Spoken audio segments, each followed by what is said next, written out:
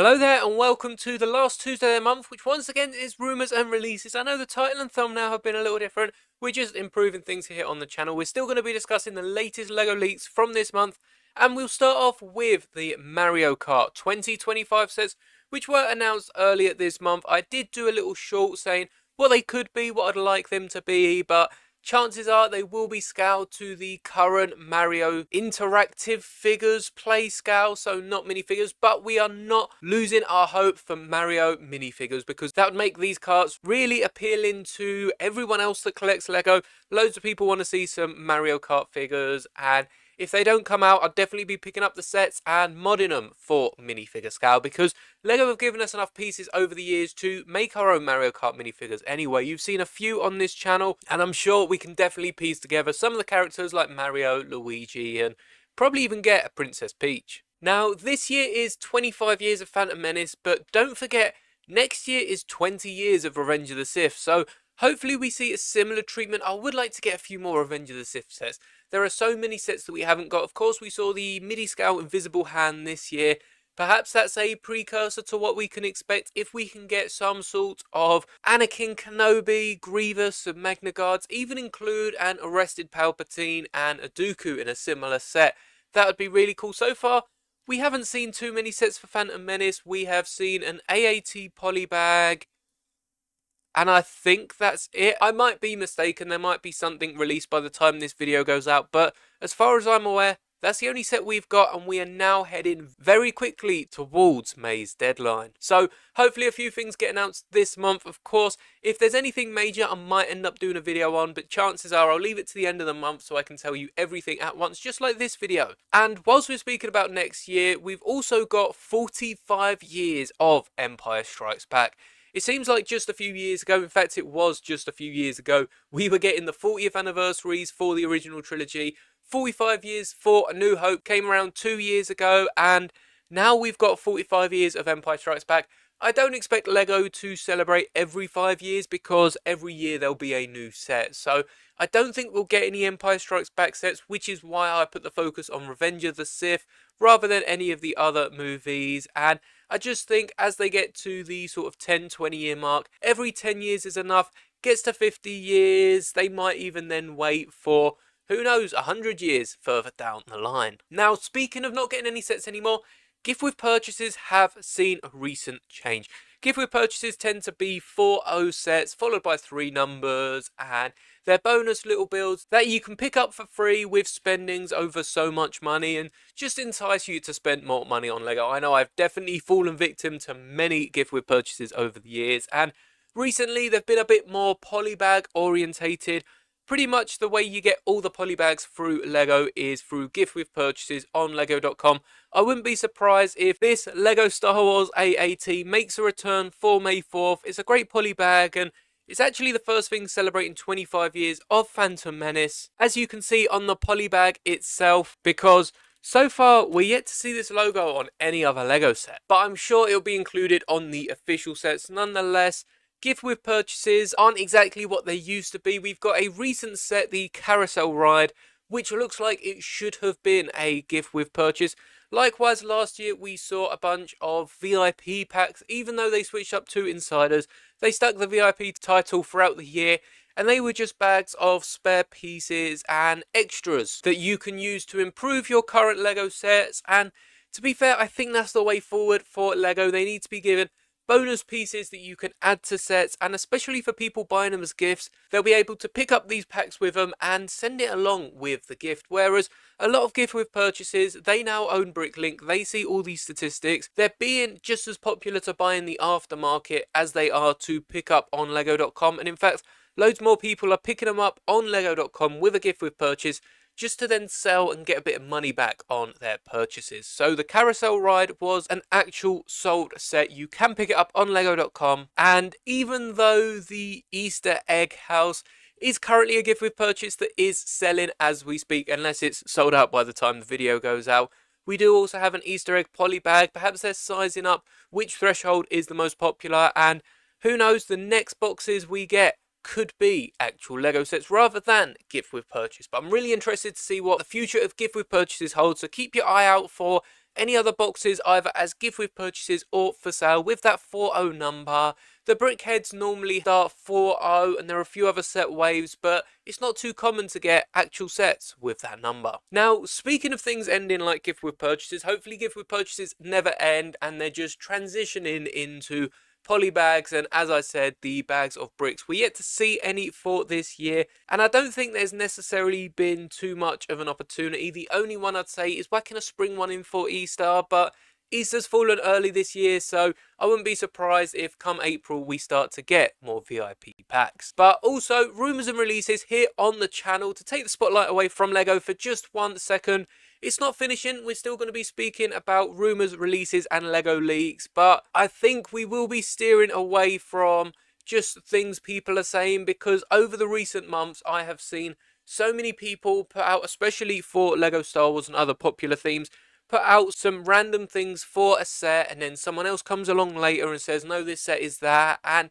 it's just a popularity contest of who can get this out first, and they're not always correct. So in order to not mislead you on future sets that may not be coming out, I'm going to stick to more leaks from LEGO themselves and sets that have been seen early in stores. So hopefully you are all okay with that. But speaking of leaks and things that have been seen early, the D&D set has now officially released. You can check it out on LEGO and there will be a full in-depth review by myself April 1st alongside all the other sets coming out in April. So make sure you subscribe so you don't miss that out, and drop a like if you like this sort of video. But not only do we have a supposed game night on April 6th, which first off is the most random date they could have picked. This D&D set comes out April the 1st for LEGO Insiders. Everyone else, it comes out April 4th, and then April 6th there's a game night. I assume it's where there is a story that everyone who's got the set and built it over the first week of April can then play along with people at LEGO. I'm not quite sure how D&D works. I have no idea how they're going to do that for thousands of people that will be tuning in, but I'm very interested still to see how that is going to work, even though I'm probably not going to end up picking up the set. But we already have an image out there somewhere on the web of a minifigure series for D&D, and honestly, if LEGO do have one in the works for later this year, even though everything could change by then and they could take it down a completely different path, I think this is the right thing to do. Release a D&D set and then months later release a minifigure series as sort of an expansion pack to the D&D set. I think the D&D set only comes with 4 or 5 minifigures that are actual characters rather than the NPC minifigures. So getting a sort of booster pack for this D&D set will be really cool, and any D&D fan will love it. But not just that, if they do end up using a bunch of unique pieces that we've seen similar to the set with the return of video heads for the Dragon Tavern owner, then I think this is going to be a really nice CMF for LEGO fans in general to pick up, similar to the Marvel one with the exclusive printed, the Disney ones with all the different head molds, similar to Simpsons back in the day. A lot of LEGO fans will be picking it up for the custom elements that may not have any interest in D&D, especially someone making a medieval scene. You've got the Snow White's cottage, which fits quite nice with that. You've then got the brand new medieval assembly square type set. I can't remember what that's called. You've also got a few castles out there. I think the Hocus Pocus cottage is still out there.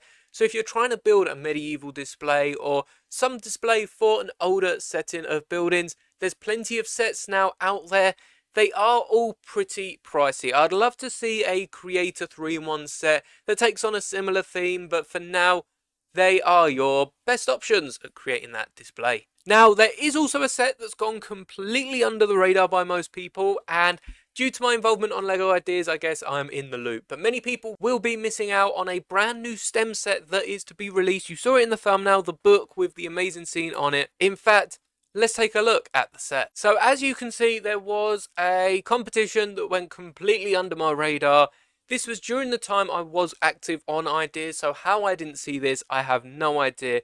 But the winner from this competition is actually going to be made into a set. This is the fan model, so LEGO will probably adjust it a little bit. But as you can see, Knowledge is Power by Daniel Bradley, who has a few really cool ideas on here, is an open book design with a few different astronauts, flowers, this giant bee, which does look very nice, is going to be made into an official Lego set. That means it's going to be sold in Lego stores. It's going to be probably exclusive to the Lego store, as it's along that Lego Ideas line. You might see it pop up in a few other sets.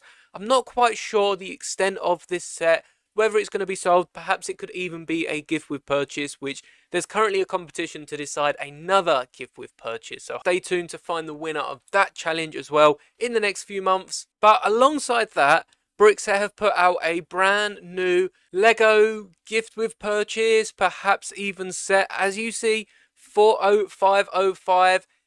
It's got the gift with purchase title, but it could also be a Lego house set. It could also just be a normal retail set, and it's Lego building systems. It bridges the 3 Lego building systems, if you weren't aware: Technic, System, and Duplo, which are the 3 main Lego systems.